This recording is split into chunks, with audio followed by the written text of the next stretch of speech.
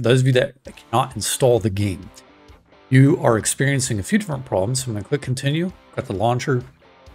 It's going to sit here and detect the game version. It's already done the 6 GB download of the game at this point.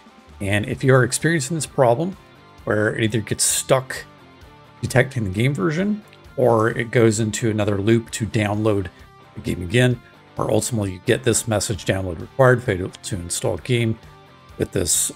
This is actually a folder name here.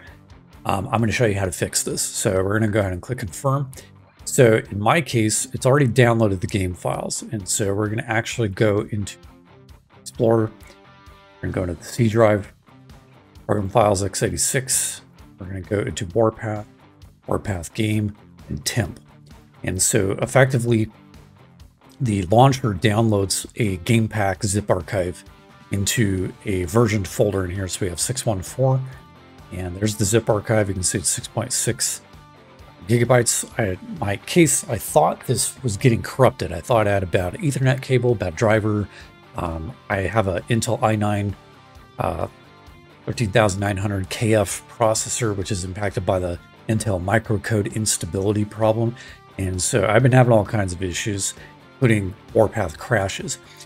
But that also has included the inability to update the game or even install the game from scratch. And so what we have here is a fresh install of Warpath that can't actually completely install. So to fix this, there's a way to do it. In Launcher, you're going to go up to the settings icon up here, and you're going to go to game resources. You may or may not have an installation path. If you do have a path already, you can generally do the same fix. I did this before I reset my PC. In this case, it's a fresh install. Warpath has never been installed on this computer, so it doesn't have a path. And so what we're going to do is we're actually going to take that game pack zip, and you're going to extract the contents of that to a directory. Okay. And I've already done that to my desktop. And effectively, the game pack is literally just a zip archive of the game files. And so what we're going to do is we're going to take all these game files, we're going to copy those, and we're going to go 2 directories up to the game folder. And there's going to be some files here. And we're just going to replace everything in the game directory. And let that finish. Okay. And we're going to go ahead and go back to the game launcher. Go to game resources, we're going to search games. We're actually going to pick the game directory.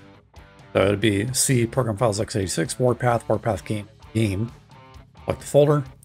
Going to put the path in there, and you're going to confirm. And now you'll notice that you have a start button. So we're going to start, and now you're going to notice that Warpath launches.